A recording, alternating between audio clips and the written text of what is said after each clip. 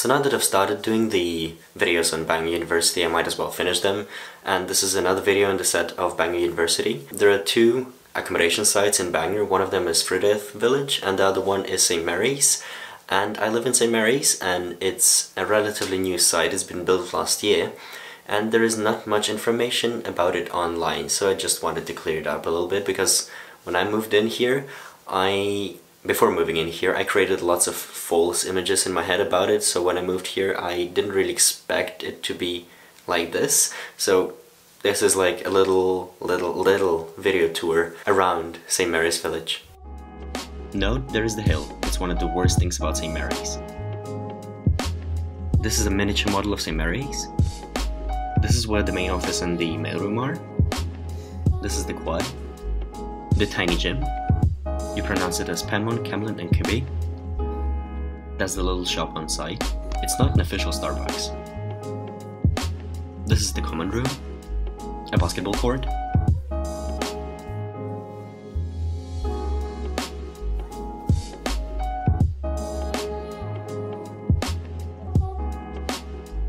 That's Penmon.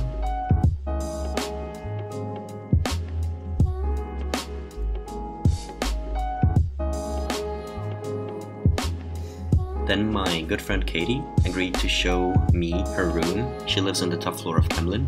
Again, note, there is the hill you'll have to climb.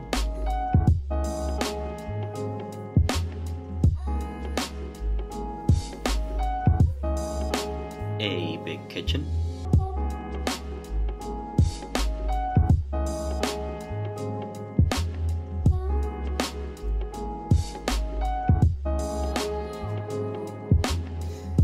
Again, note, there's the hill.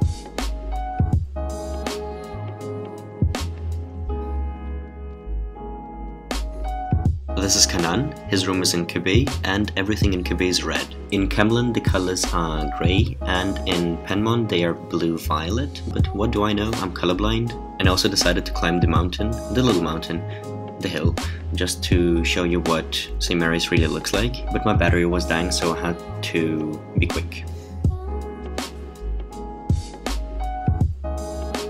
And these are the Fortitudino townhouses.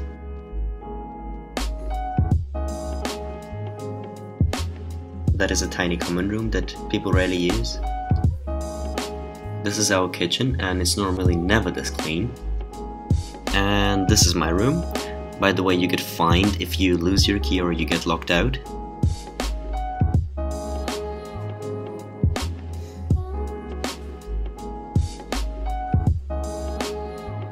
And you have storage room under your bed. Thank you for watching. I really appreciate it.